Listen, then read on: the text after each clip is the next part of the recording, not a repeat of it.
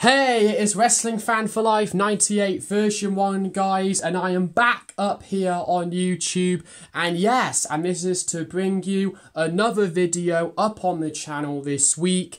And after that I made my review, well, I uploaded the review that I made of WWE Clash of Champions 2020, and again, guys, if you want to go back and to see my review of WWE Clash of Champions, that again, it is up on the channel now, and that it has now had 13 views in total now. No, 14 views or 13 that it's had.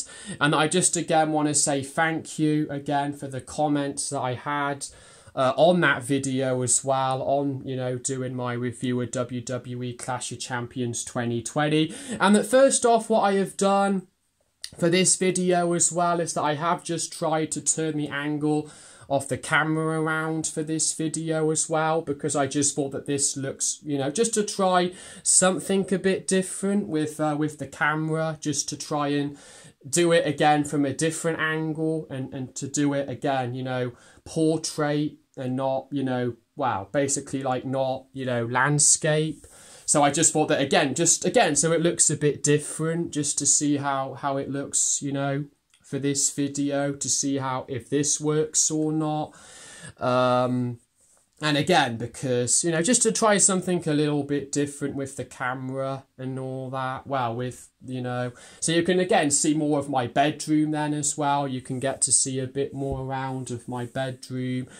And, well, yeah, you can just, you know, sort of see a bit more, you know, what's behind me and all that. And, yeah, and just to, again, let you a bit more into my bedroom and that. Well, again, I've actually got two bedrooms, because this isn't where my bed is. My bed is in a different room, but this is my proper bedroom still, but it's kind of been taken over a little bit. And it's kind of turned into, wow, it's, you know, it's kind of turned into, yeah, but anyway, long story short, but yeah, but like I said, that I just want to say thank you again for the comments on that, and to say that I have also had a new subscriber in the last 24 hours as well, which is Mark Undertaker Calloway, who subscribed to the channel, and I just want to say thank you to you for being a subscriber, and for subscribing to my channel. And he has become the 7th subscriber, and I just want to make a shout out to him, because I just want to, you know, do a shout out to my viewers, well, to my subscribers when I've had a new subscriber. So go and, you know, do a favour, and after you've seen this video, to go and subscribe to his channel. But he's not had any videos uploaded yet on his channel. But again, he was really nice to me and was kind to me, and he put a nice comment on my Clash of Champions 2020 review the other day. So I just want to say, you know, again, just to give a mention to his channel, a mention to him. Or a her, it could be a her, I don't know, but I'm not quite exactly sure. But yeah, just go and subscribe to his channel. He's only got, well, I subscribed to his channel, so I was only the 3rd subscriber to his channel. But yeah, I just want to again give a note of that I am now up to 7 subscribers, so thank you now for that. But yeah, and also now that I have surpassed 300 views now as well, guys, also on the channel, which again, I cannot believe that I have been able to surpass 300 views. And again, it's all because of you guys. It is all down to you. It is down to you for seeing my videos, for watching my videos, you know, that come up on the channel, and getting behind my channel, well, getting behind me and supporting me, which again, I've just really, you know, liked. But yeah, you know, I literally can't believe that I've got, you know, 300 views, I mean, on my channel now, on my videos. It's just, again, well, over 300 views now. But yeah, it's crazy, like I said, to think, like I said, that I only again started back on YouTube, that I came back to YouTube this year after a 5-year absence, and that again, it's just been, like I said, it's been And that again, it's just been more than what I expected, like I said, for the general feedback and all that, guys. But I mean, yeah, I just really again want to just dedicate again my respect to you guys, my support as well, and to say thank you for your support that you've shown to my channel, because again, as I said, I couldn't be, you know, doing this without the support and without again the inspiration of other wrestling YouTubers out there, like the Elitist and YouTubers like that, and who subscribe to my channel, and that me and him have got on really well now, which again is you know, off YouTube. And again, I've just made again some really kind of good friends now on YouTube. I'm just again getting more into it now. I'm getting more engaged with you guys on my channel. But yeah, so again, just thank you for that, guys. Again, thank you again just for that little, again, it's a side note, like I said, to the video, but again, yes, so I just had to mention that. I just had to say that first off, because I again want to say thank you to, it was just again a thank you to you guys. And really, again, just to thank you guys again. But like I said, though, guys, let's now get into the video then that I'm going to do for you guys. Now, again, you might have seen this at the end of my Clash of Champions 2020 review. But again, in case if you hadn't seen my review of Clash of Champions 2020, which again, you can again go back and watch that video after you've seen this one. But that this is a special review that I am bringing up to you to get today. As I am actually, like I said, as we just had again this year's WWE Clash of Champions. That was 2 weeks ago. That came back 2 weeks ago, like I said.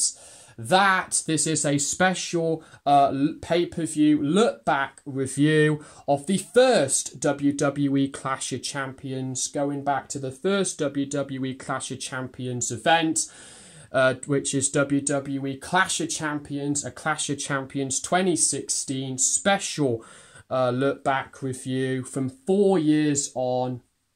4 years on from Clash of Champions 2016, and that this event took place back on Sunday, the 25th of September 2016, and that this was the first time that WWE had brought back Clash of Champions under the chronology. This was the first WWE Clash of Champions event, because again, just a little bit of a backstory, that Clash of Champions started out as a WCW pay-per-view, that WCW had the rights of using the name of Clash of Champions back in the 90s and all that, if again, you know, in the 90s and that. So again, that WWE brought you know, Clash of Champions, well, had the rights then, got the rights to have, you know, to have it become a WWE pay-per-view, but that this also replaced Night of Champions as well. This also replaced Night of Champions from the year before in 2015, and yeah, guys. So I just thought that I would try and just do a look back review of Clash of Champions 2016, because again, that looking back to 4 years ago, man, I mean, it is crazy, because around this time, I was actually 18. Would you believe it? I was actually just turned 18 back in 2016. Well, back at this time. And I was at college and all that. So yeah, for me, this is like, this does again feel a while ago now. But I really can't believe again that this was, you know, 4 years ago. That this is 4 years on from the first, you know, WWE Clash of Champions. But really, again, a lot has, you know, changed, you know, since after this event took place. But I mean, yeah, but again, the event took place on Sunday, the 25th of September, and that this was also the first, and this was a Raw branded event as well, that the first, that Clash of Champions 2016 was a Raw branded event, because again, if you remember that in the summer, well, because they had the brand extension, they had the return of the brand extension, and that in 2016 in July, well, 2 months prior, in July 2016, and that it would be after SummerSlam, that then Raw and SmackDown would have their own exclusive pay-per-views. And this was actually the first one that came, that Clash of Champions was the first Raw pay-per-view, and Backlash was the first SmackDown exclusive event. So that again, this event was just only Raw superstars who competed on the event. And that, and as again, and that, like I said, basically again, that the gimmick of the pay-per-view again is that all championships on Raw at the time all had to be defended, which were again back then was the WWE Universal Championship, the WWE US Championship, the WWE Raw Tag Team Championships, and the Raw Women's Championships. So again, just as a side note, and that also the venue that was for Clash of Champions 2016 was the Bankers Life Fieldhouse in Indianapolis, and that the attendance, well, the live gate was 13,467. That was recorded. As well, that's the source that I got from Wikipedia. So again, whether that is true, I don't know. But yeah, 13,476, well, 67 fans were in attendance. Wow. Turned up to see Clash of Champions 2016, which now that again that we're in 2020, and that again right now that this just feels like so strange, because that now again there is no fans right now, like I said. So again, just to go back, and the fact that again that this again was in, you know, actually like in an arena with fans in attendance, just again feels like, I mean, I know again it was 4 years ago, but still, like, it just seems like that, you know, that, you know, with what's gone on this year, it's just good that this event again actually took place in front of fans. So, but yeah, the match card consisted of 8 matches, and there was one match that was on the kickoff show beforehand to the main show.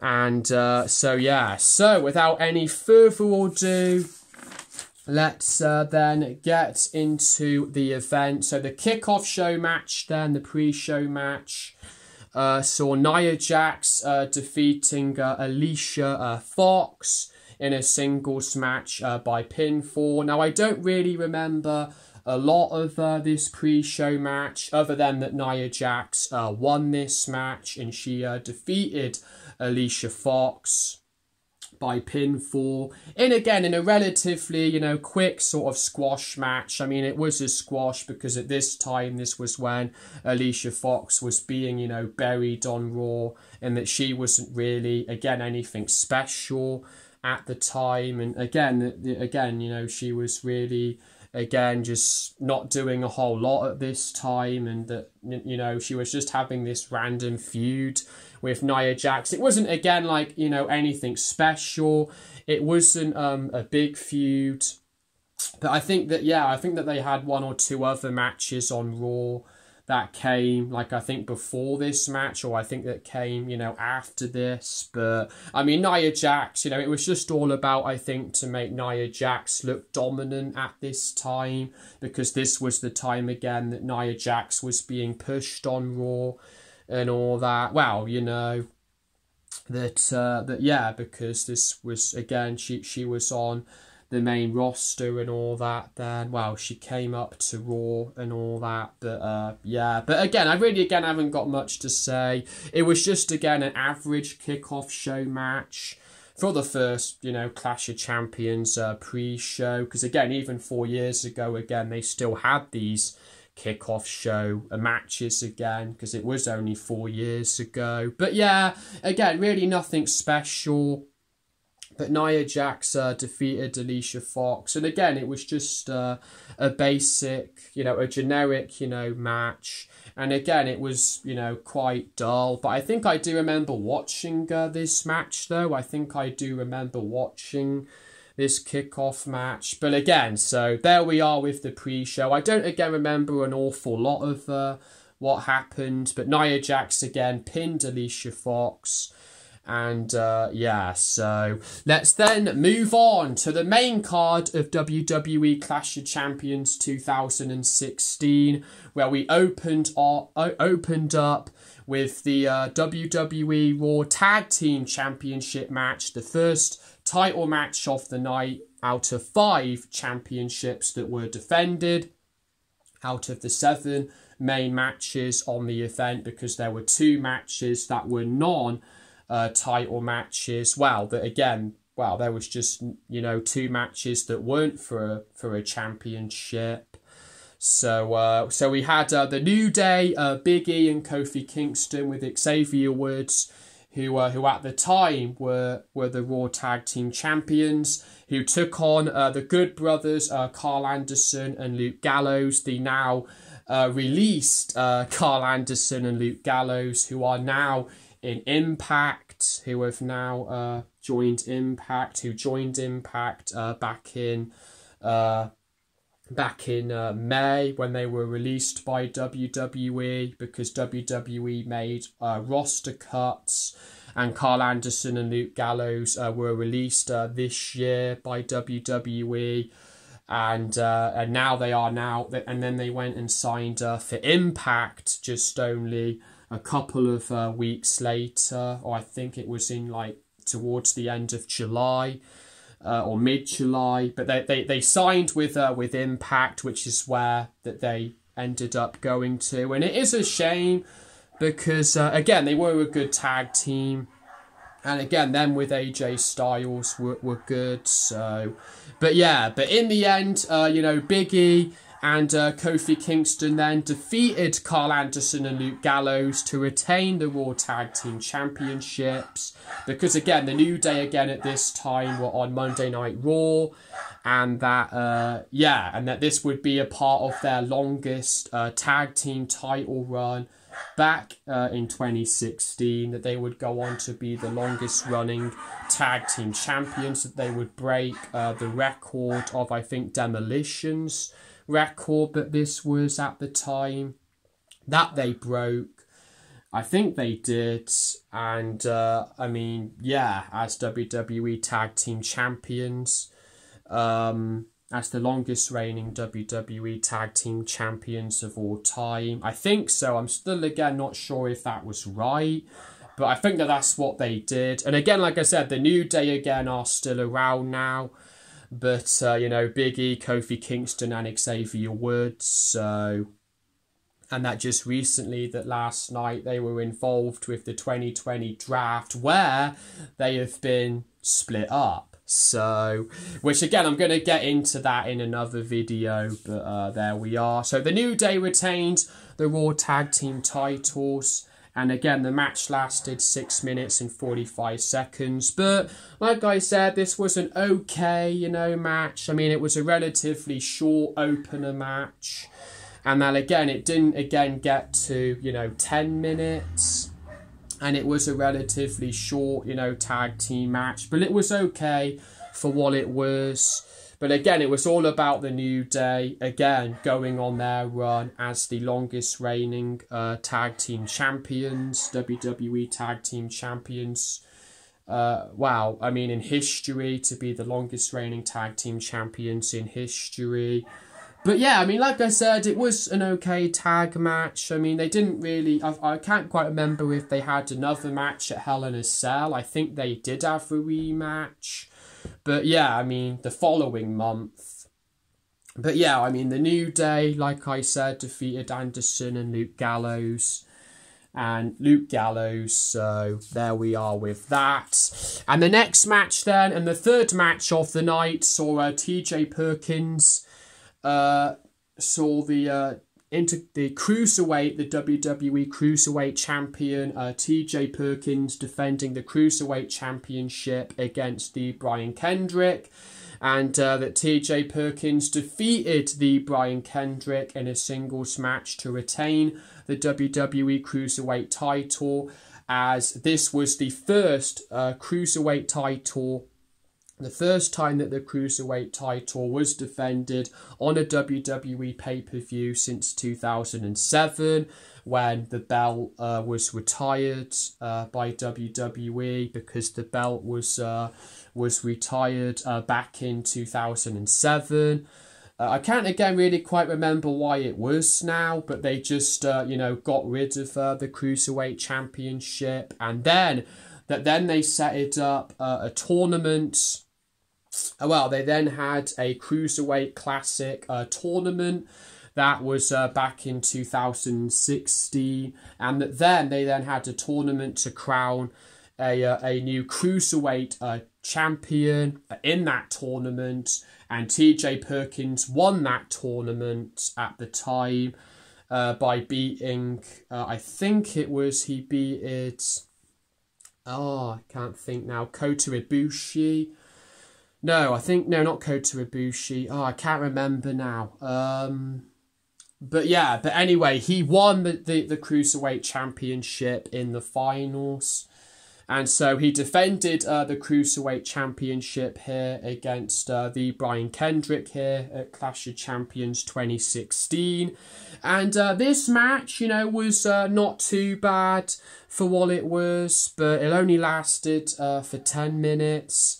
So it wasn't too long, but yeah, it wasn't